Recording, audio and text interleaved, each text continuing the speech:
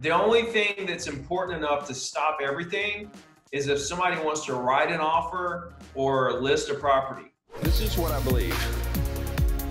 I'm sharing that with you for nothing. Just get out there and succeed. Control your business and not let it control you. You know what I'm saying? And when you get into that place where you can put stuff off, you know, where it's like, I'll get to it when I get to it, I'm gonna do me, and you start to control your business, you feel way better about everything. You know what I'm saying? And it took me a long time to get there. But now, that's why you guys see me like looking, like walking around, like looking like a sloth, like just straight, like slow, and like I ain't got nothing going on. It's because I'm literally controlling my business. You know what I'm saying? Like I'm walking around in complete control of everything. I know everything going on and what I have to do. And I had lunch with a guy a week or two ago from Texas. He came over here, he's an agent. And I walked to the bathroom and I came back and he was like, dude, I know you're working your ass off and shit. Like, I know you're working your ass off, but like I see you and you're just chilling. Like it looks like you don't have nothing going on. You're just like whatever. And that is what I'm like, because like what he doesn't realize is in the back of my head, I have like 15 things going on, you know? And I know exactly, dude, it's all strategical.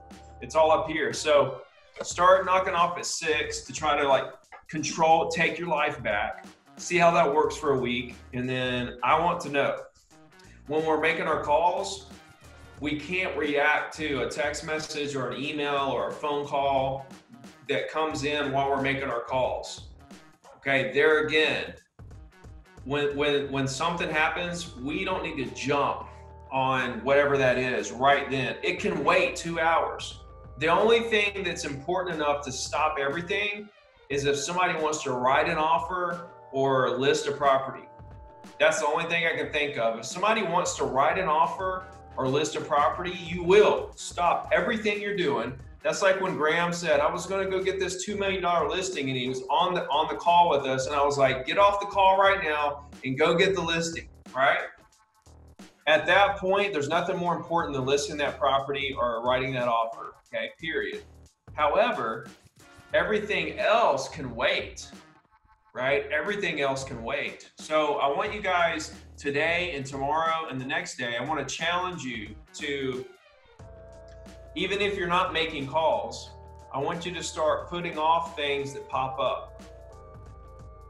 You know, like a text message or an email or a phone call. I want you to ignore it for like an hour or two.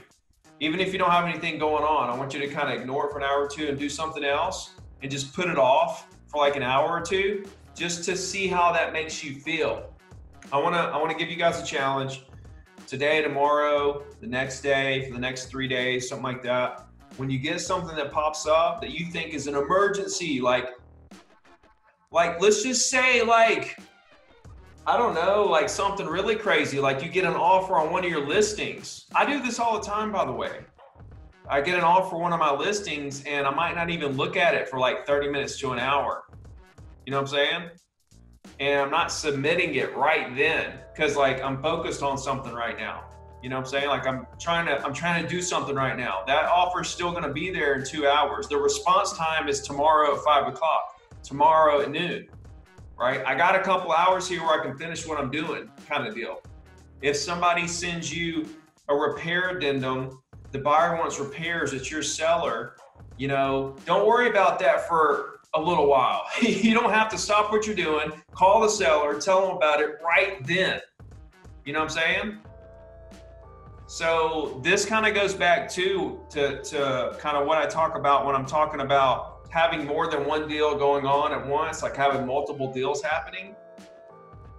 It's kind of the same like mindset. If you have a listing, 2 listings, 3 listings, 4 listings, a lot of people spend a lot of their time like working on those listings and stuff. Or I don't know what they're doing, to be honest with you, but they spend a lot of time on those listings that they already have. So what I'm saying is let's use this same mentality with those listings, put them in MLS, and then forget about them and go get more listings to put in MLS. If you want to circle prospect around the listing, great. If you want to post it on Facebook, it takes 2 seconds, post it. I don't know what else we're going to do. We need to literally forget about that and let the market sell it, and then focus on other things. Now, that doesn't go for commercial properties or, you know, huge commercial deals, right? That's a different ball game. You have to put some work into those bigger deals. I'm talking about residential houses, condos, that kind of thing. All right. We got to quit, like our mental capacity can only handle so many deals at once.